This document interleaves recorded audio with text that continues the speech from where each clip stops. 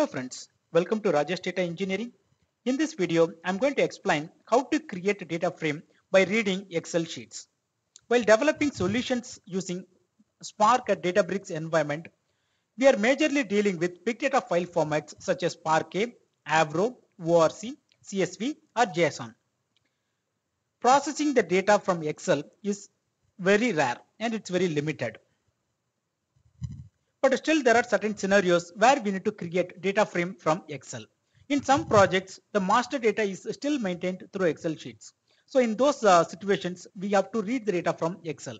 But coming to syntax, in order to access any big data file formats such as Parquet, Avro, CSV, JSON, we can use a syntax like spark.read.format. Within that, we have to give the file format. For Parquet, we can give Parquet, or for CSV, we can give CSV.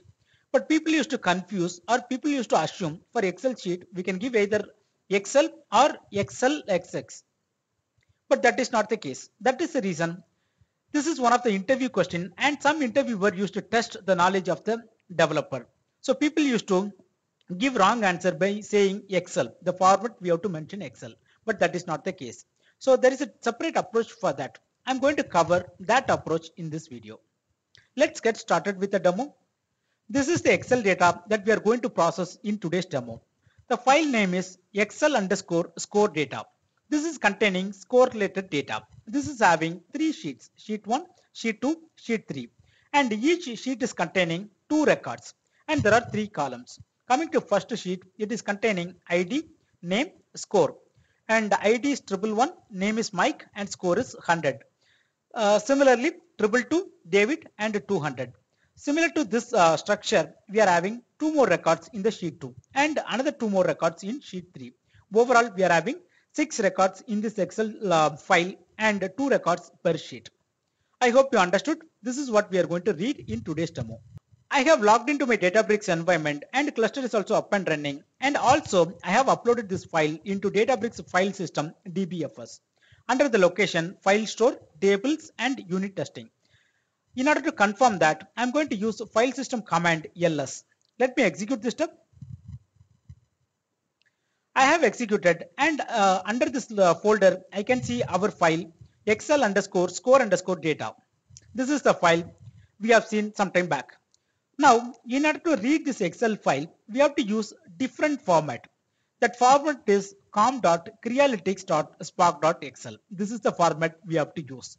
For CSV or Parquet, simply we can give CSV or Parquet. It's very simple. But coming to Excel, this is the standard we need to follow. We have to give the format com.crealytics.spark.excel. But we cannot directly use this format. Before using this format, we have to install some library in our cluster. Still, I haven't installed the library in my cluster. So before installing, I want to run and I want to show the error message that it is going to return. Let me execute this step. Right. As I told, this is returning the error message class not found exception, which means we cannot use this format without installing the library. But which library we have to install and where we have to install? The library name is com.crealytics.spark excel and there is a version. So this is the version we have to install. Let me copy, and in order to install, we can install either in the notebook level or we can install at cluster level also. I'm going to show you how to install at cluster level. For this, we have to get into compute, then we have to get into our cluster, and we have to get into libraries. Within the libraries, we have to click install new. Then we can go to Maven library. Within that, then we can give the coordinates, that library name, then we can install. It is installing. It will take a minute.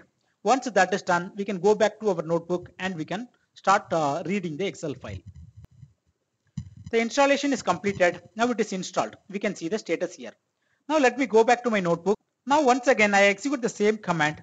In this command, what I'm doing is, I'm reading Excel. For that we have to give this syntax, and I need to mention the file, that is Excel_score_data.xlsx.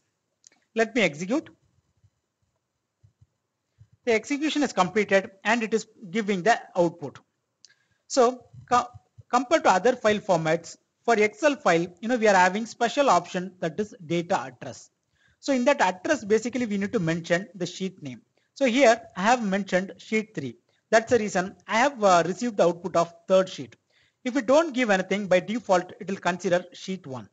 So if you want to read specific sheet, for example, I want to read the data for sheet 2, then I can give a second sheet. So let me execute this one. So it will give the output of 333 and 444. This is the data we have seen in our second sheet.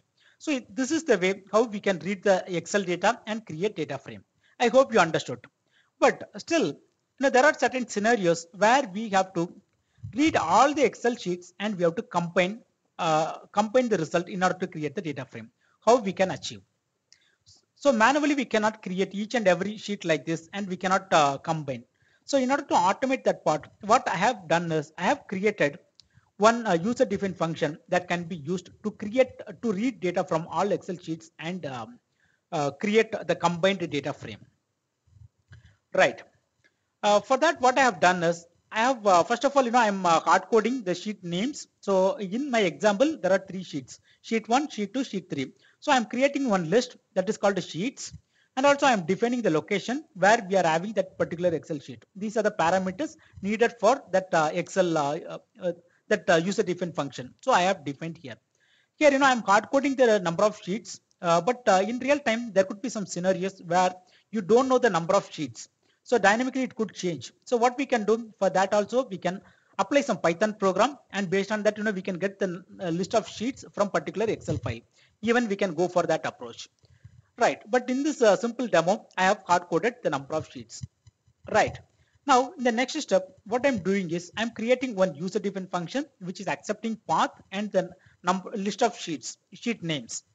Then first what it is doing is, first we have to create at least one data frame. For that, it is reading the first element from the list, which means it is reading the first sheet name. So sheet 1 that will get into this variable. Then based on this particular sheet, we are giving that data address that I am giving that variable first sheet that we are getting it from here.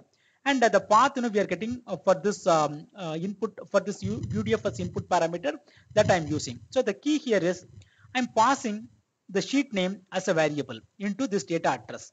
Then it is going to create the initial version of the data frame. Then it is done. Then in the next step, what I'm going to do is I'm going to infer the schema out of this one, so that I can use the schema with the other sheets, so that I can make sure there is no schema deviation in the other sheets. So for that purpose, I am just reading the schema from this data frame, which is created by reading the first sheet. Then I am iterating through all the sheets one by one. So we have already processed the first sheet. That is the reason I'm using the Python slicing, list slicing. So it is starting from second sheet till the end. So I'm iterating everything one by one. Same here, the sheet name I'm hard coding in the data address. Then immediately I'm just performing the union, which means it is combining with the previous result. So what happens is, whenever we have created the initial version, we are having 2 records. Then it is processing the second sheet. Then it is going to combine. It is going to add those 2 records into the previous result. So it is performing the union, which means we are going to get 4 records in the second iteration. And the third iteration, again, it is going to add 2 more records. So finally, it is going to process all the sheets and it is going to combine all the records into one data frame. Finally, it will return that data frame into the caller. Right. So this is the UDF I have created in order to automate to read Excel sheets in one single go. Okay, let me execute this this cell so that it will define the variables, sheets and path. It's done. Now let me combine the user defined function. That is also done. In the next step, I am calling the user defined function by passing the parameters path and sheets. And finally, it is going to give the output for our reference. Let me execute this step. It's completed. Now we can see there are 6 records. In one single go, we have read all the data from all the sheets in the single Excel file. This is how we can read data from multiple Excel sheets in single go. This is also one of the important interview question. I hope you understood and enjoyed this concept. If you like the content of this video, please like and comment in the channel. Also, please subscribe and don't forget to click on the bell button. Thank you.